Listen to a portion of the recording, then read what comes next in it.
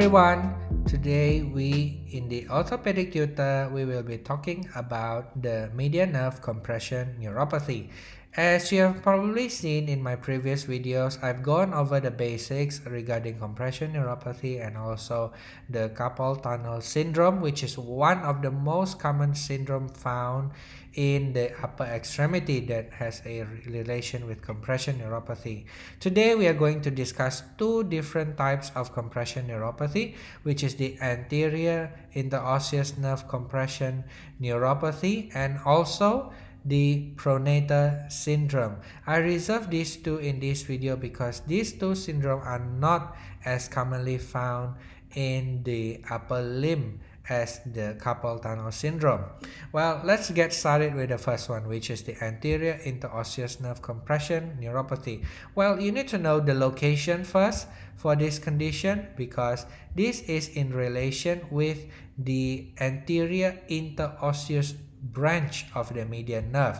You need to know that for the median nerve over at the forearm region, the median gives us a motoric branch which is called the anterior interosseous nerve.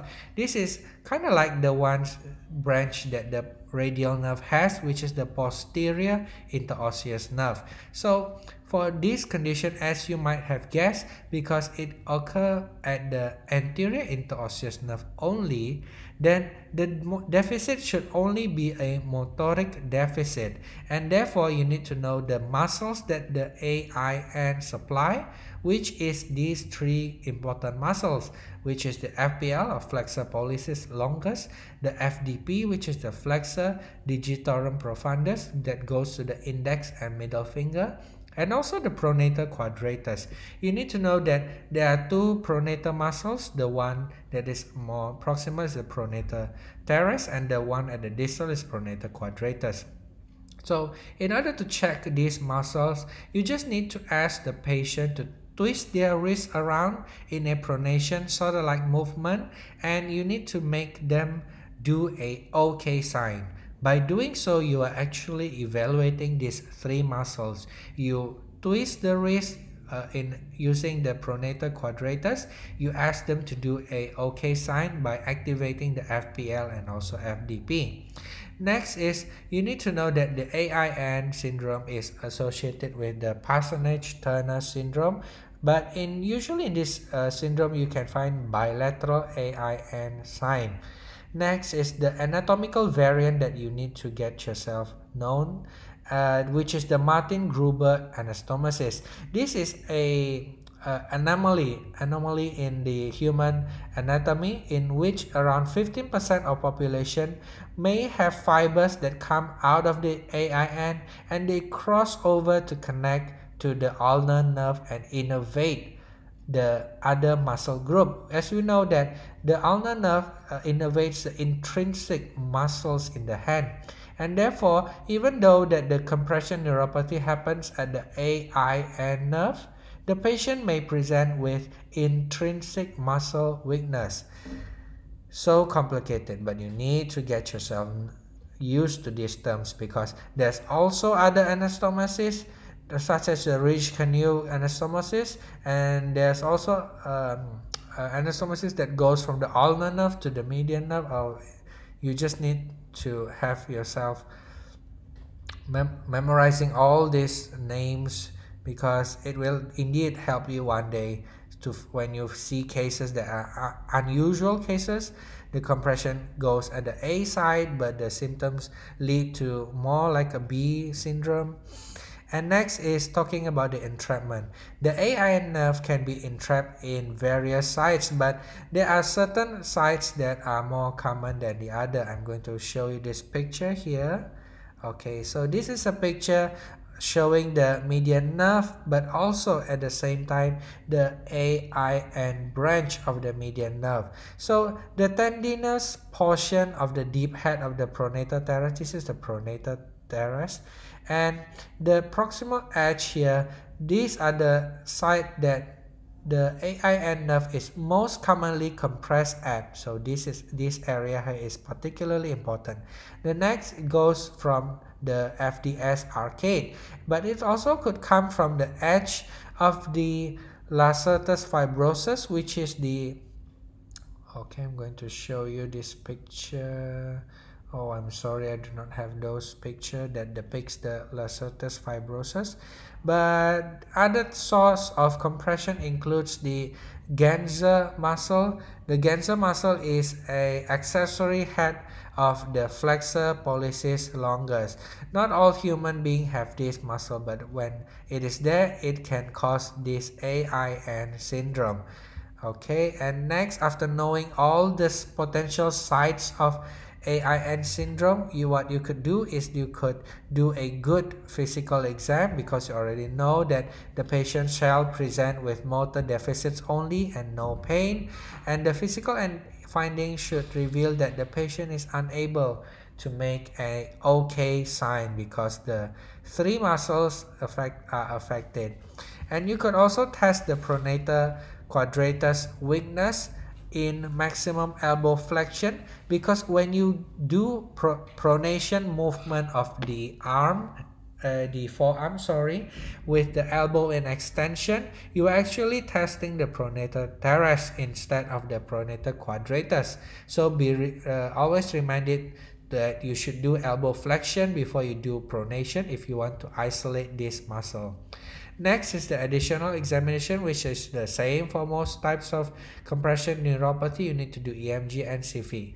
And I've made discussions regarding this in the previous video.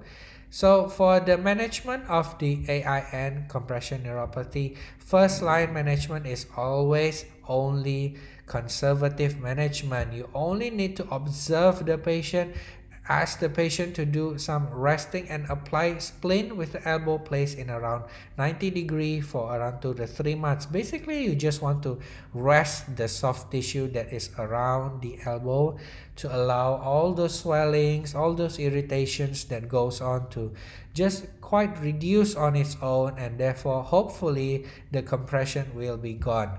But sometimes you also need to do decompression of the AIN nerve, and this is only indicated when the non-operative measures have failed. Technique include release of the superficial FDS and also the lacertus fibrosus. This is a fibrous arch that goes from the biceps. I think I have a picture of it somewhere around here, and the technique will include releasing both of these and also detaching the superficial head of the pronator teres muscle. As you've known that the proximal edge of the pronator teres is the most frequent cause of the AIN syndrome, and you need to ligate any crossing vessels and remove any space occupying lesion. For the post management, it's generally the same. You need to be aware of the compression, the recurrence that may occur as part of the complication, and the surgical decompression is generally only around 75% success rate. Satisfactory is best when the operation is done within 3 to 6 months after the symptom onset. Next, we're going to move on to the pronator syndrome. So the pronator syndrome involves the median nerve and not the AIN branch of the median nerve. So generally, you can find it in patients with well-developed forearm muscles, because as you can see here that the compression sites are over at the forearm region, and in patients with weightlifting habits, they have these really huge hypertrophied muscles that may compress on the nerve over at the elbow region, but sometimes it is also associated with medial epicondylitis. As you can see here in this image here, this very good image, you could see here that the median nerve giving off all its branches to the muscles here, starting from those that goes to the pronator teres, those who go to the palmaris longus, and so on, up to all those tena muscles here. And you can see here that this is a branch that goes off to the three muscles, which is the flexor digitorum profundus, the flexor pollicis longus, and also to the pronator quadratus. This little branch here is called as the AIN, or anterior interosseous nerve. And the pronator syndrome is the compression neuropathy that happens all around here, the elbow region, but it only compresses the median nerve aspect of this nerve, but not the AIN. And therefore, what makes this sort of compression neuropathy different from the AIN is that there will be sensory deficit. So the five sites that is most commonly associated with the pronator syndrome are the supracondylar process. You could see here that sometimes there are supracondylar process along with the ligament of stratus that attaches to the medial aspect of the to the lateral aspect of the distal humerus here, and these are one of the areas where the median nerve may be compressed. Next would be between the ulnar and the humeral head of the pronator teres muscle. So between these two heads, the muscle goes through and become compressed, but it could also become compressed due to the FDS, or flexor digitorum arch. You could see here that the flexor digitorum has a fibrous arch that attach these muscles to the muscles surrounding it, and this is one of the compression site. Other compression site would be the lacertus fibrosus, which is the bicipital aponeurosis that comes from the biceps tendon. These not only are able to compress the median nerve, but also it has a potential to compress the anterior interosseous nerve. So now that you know the sites of compression, the classification is for compression neuropathy once again are the same. We have discussed it earlier at the compression neuropathy video. It is this classification, which is divided into the early, intermediate, or late type of compression neuropathy. And next, what I would like to discuss is how to make a good diagnosis. So basically, now that you know what is the area of compression, you need to know that the symptoms, they could be a paresthesias over at 3.5 radial hand, as seen in the carpal tunnel syndrome, because you would expect it to be the same because it occurs proximal to the carpal tunnel syndrome. So the symptoms should be quite similar, and the symptoms could be worse in repetitive pronosupination because you know that the nerve here is situated over at the pronator teres. So when you do a pronosupination kind of movement, you're actually triggering the compression there. What makes this syndrome different from CTS is that you need to know that there are no night symptoms, because any wrist flexion that occur during nighttime will not provoke further compression or at the pronator syndrome type of patient.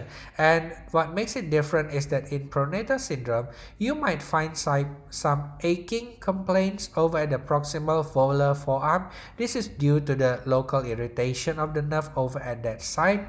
And you could also see that there could be a sensoric distribution loss over at the palmar cutaneous branch of median nerve. If you go through my previous video that shows that talks about the carpal tunnel syndrome, I have discussed extensively there what can be expected to be found. And you can see here that this area that is usually not affected in the carpal tunnel syndrome is indeed affected in the pronator syndrome, because the branch, it goes around 4 to 5 centimeter proximal to the carpal tunnel. So this area is still affected when you have a pronator syndrome, and you need to check this area too to differentiate it from the carpal tunnel syndrome.